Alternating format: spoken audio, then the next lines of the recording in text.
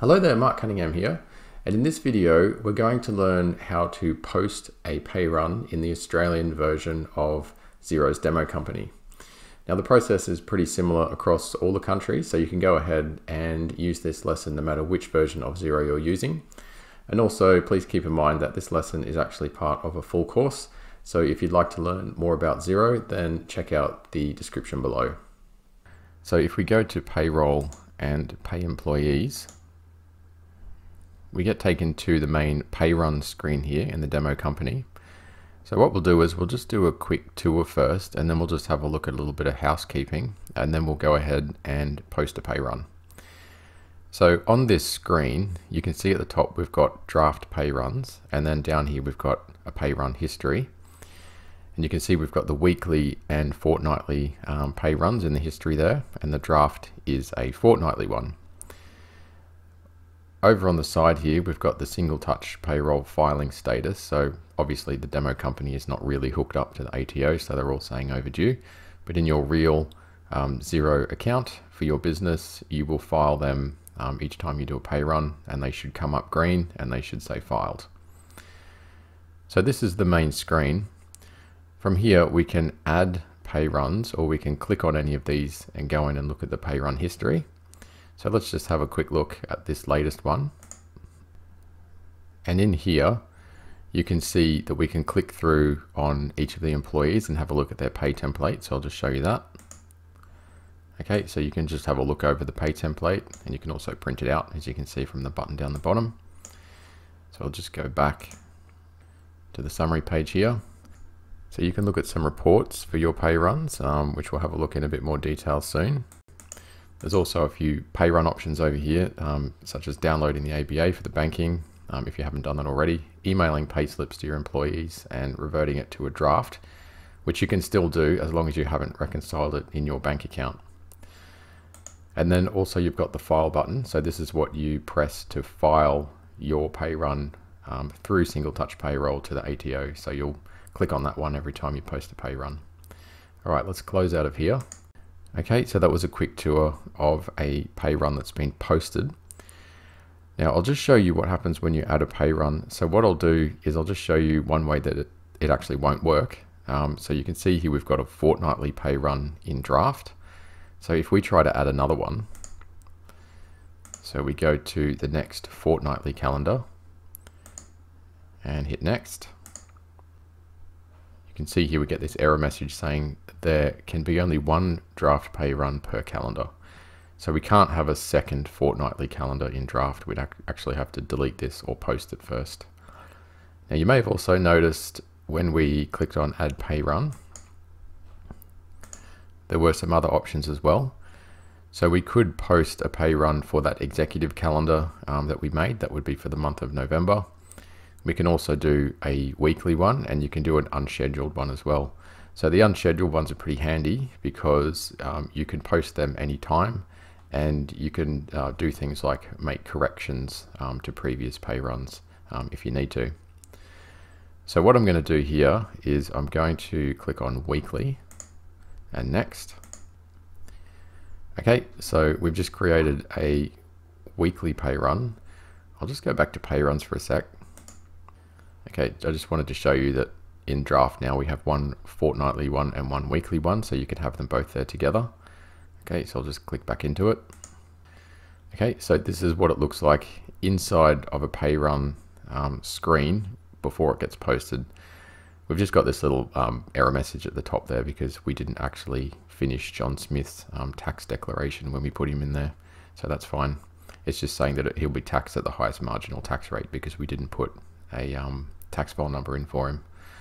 So we can still go ahead and use this pay run. And what you've got here now is 3 employees, including John Smith that we created. And then over here, you can actually choose whether to include them or not. So if I click on this green tick here, that actually takes Odette out of the pay run. So I can click back on it, and I can put her back in there just like that. So down the bottom here, you have the ability to add a payslip message. If you click on that and add a message, it will show up on everybody's payslips for this pay run. You can also delete the pay run. You can reset the pay run. And again, you've got some reports that you can look at over here. And of course, when you're done, you can post the pay run. So I'll just show you the reset function. So let's just go into John. Okay, so we've got his ordinary hours here. And we've also got that annual leave. You might remember we actually put an annual leave request in there. So let's see what happens if we go and add something else. So I'll just add an earnings line. And we don't have any bonuses or anything in there. So I'll just put overtime times 2. Okay, that's come up to here. And I'll just put in, say, 20 hours. Okay. All right, so that's now changed. You can see his net pay went up quite a bit, and so has his tax and his superannuation. So I just wanted to make a big change there so we can see there's a couple of things we can do. The first one is when we come down the bottom, we can actually just reset this one pay slip. So if you've gone and made changes in it here and you want to undo it, you can just click on reset. Okay, and you can see now that that overtime is gone. So I'm just going to add it back in.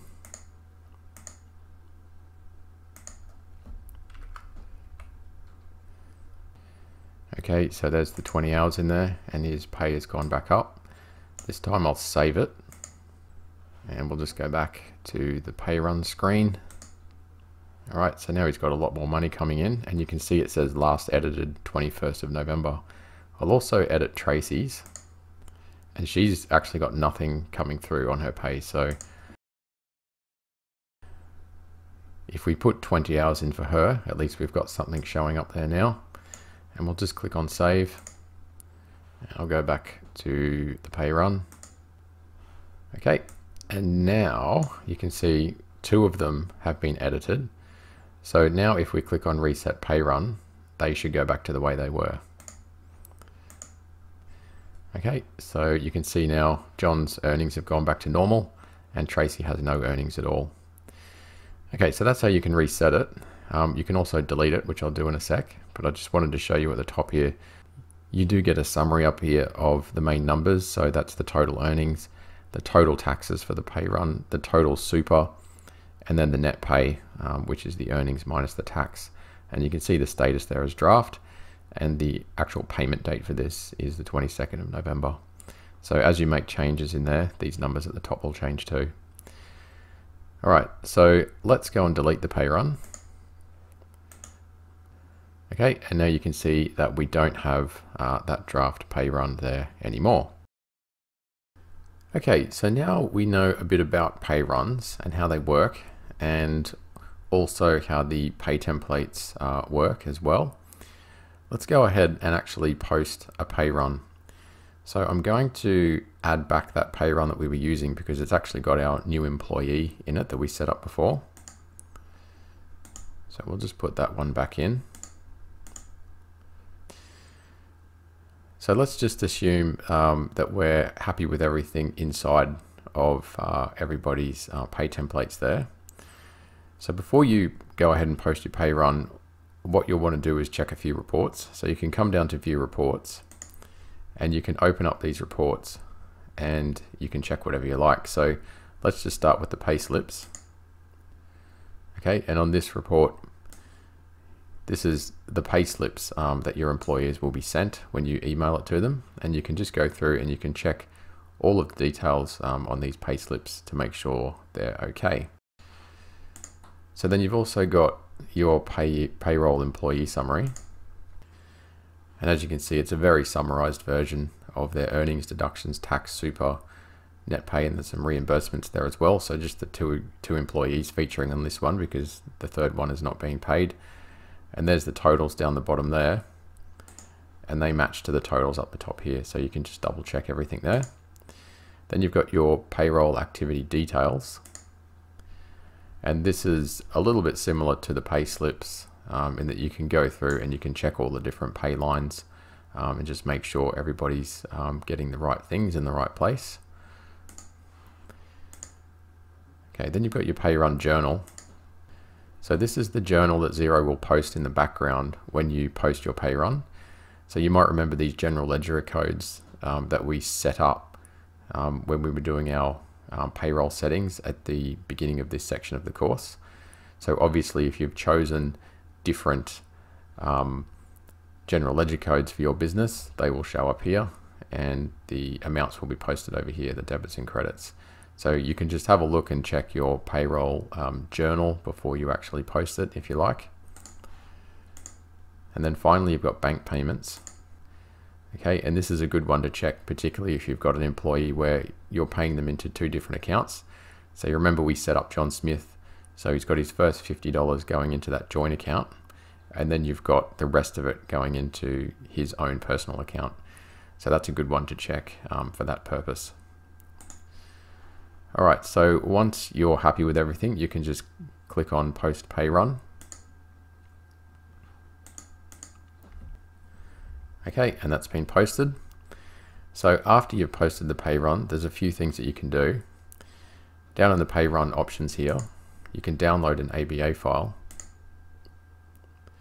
And if I open that up, this is the file you can upload into your internet banking to automatically pay everybody. So you'll pay them these net pay amounts over here from your ABA file. So it's not much to look at, but when you upload it into your internet banking, it will all make sense and you can go ahead and check everything against what you've got here. You can also email payslips to your employees. Okay, so they've all got email addresses here in Xero. If they don't have an email address in there, you won't be able to email them their payslips. So just remember, like we said earlier in the course, just make sure you set up an email address for them.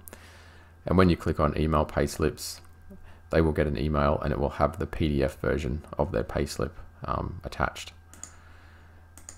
Okay, and then finally you've got revert to draft. So you can do that if you've made a mistake and you want to undo your posted pay run, you can do that. You can't do it after you've actually reconciled the pay run in the bank account. So if you've already reconciled it, you won't be able to revert unless of course you unreconcile it in your bank account. So just be aware of that. And then finally, you've got your button to do your STP filing to the ATO. So if you click on that, it will ask you just to confirm that everything's correct, and then it will send the data to the ATO. And then if I just click on close, so that will go from being not filed to pending. So it'll be pretty much the same color as that. I think it's a yellow color, but it will say pending, which means you know that you've actually at least filed it.